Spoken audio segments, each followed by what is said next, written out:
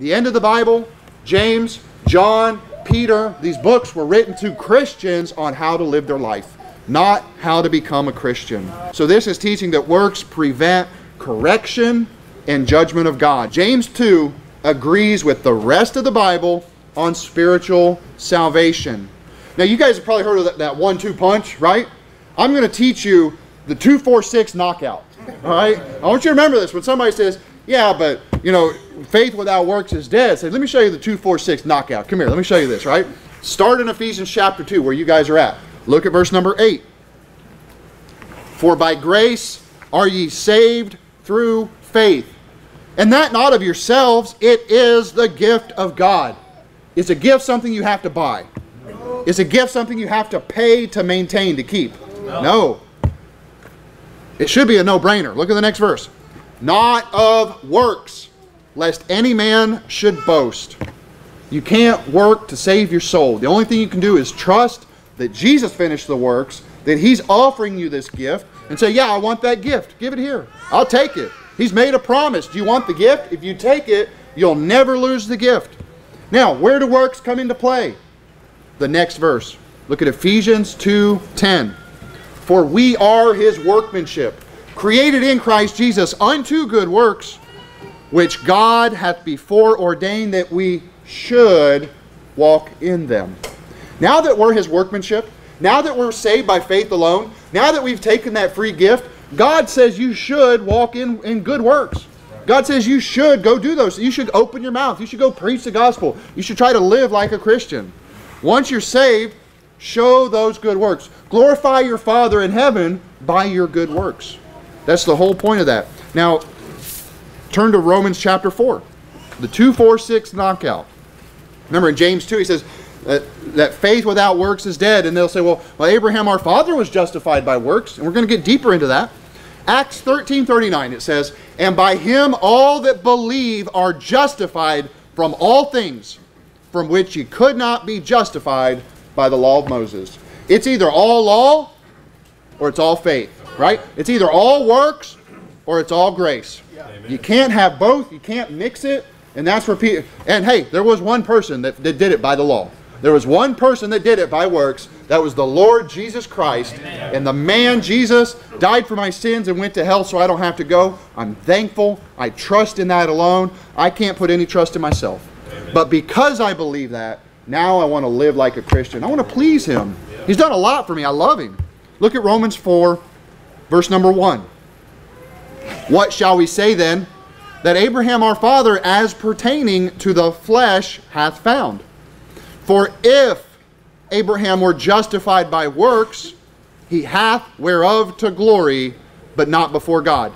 Right? Remember we just read about glorying. Hey, glorying would be me coming to the door and say, hey, let me tell you how to go to heaven. Look, I turned over a new leaf, and I quit doing this, and I quit going to the bars, and I quit running around. It's like, I'm telling you what I did. I'm glorying of my own works. I'm not telling you what Jesus Christ did.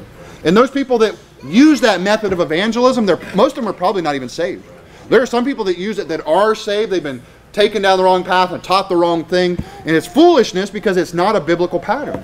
The Bible is, let me open up my mouth and tell you what Jesus did for you. And for me, I don't have to tell you what I did wrong. We're all found guilty. We're all sinners. We all need a Savior. We all need mercy.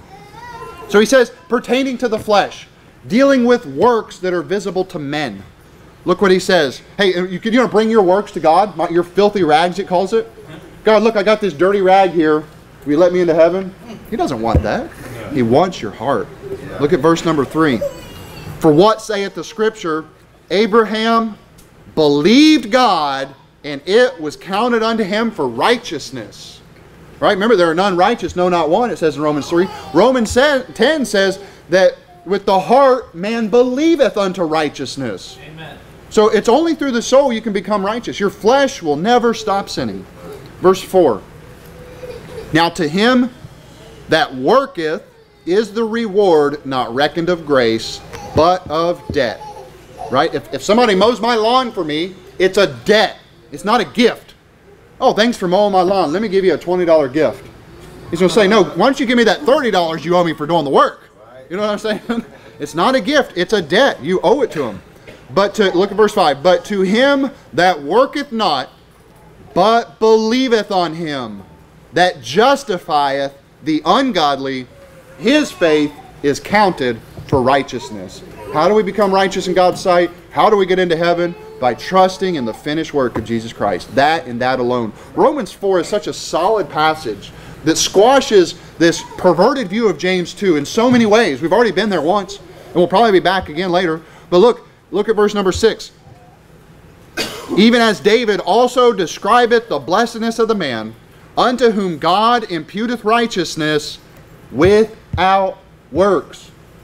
If you never do anything good, you can still go to heaven. Because frankly, you've already done enough bad, right? And you're forgiven for all those things. You're forgiven for everything in your past and in your future. You don't have to try to balance the scales, and that's where everybody has it wrong. Turn to Hebrews chapter 6. The 2-4-6 knockout. Ephesians 2, Romans 4, Hebrews chapter 6.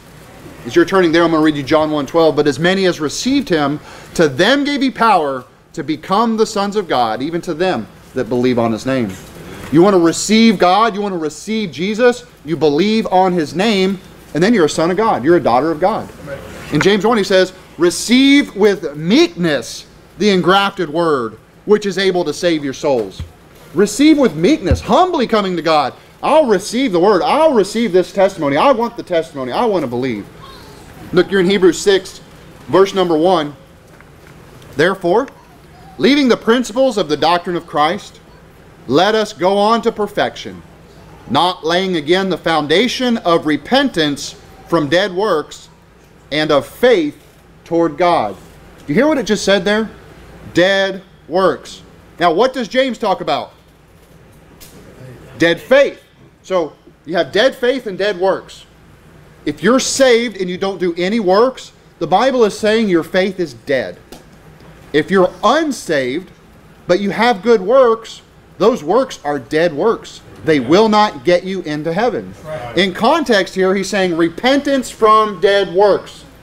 Before I was saved, I was trusting in my own works to get me to heaven. I have to repent of that. I have to turn from trusting in my works and turn to what? It says in faith toward God. How did I get saved? By my faith. What was my repentance? Was it turning over a new leaf and living a new lifestyle? No. It's what I was trusting in. I was trusting in works. Those were dead. Now I'm putting my trust and my faith in the Lord Jesus Christ alone. So when somebody says, well, dead faith, hey, what about dead works, buddy? Right? If you're trusting in those works, you probably have dead works. You probably have no faith. Think about that.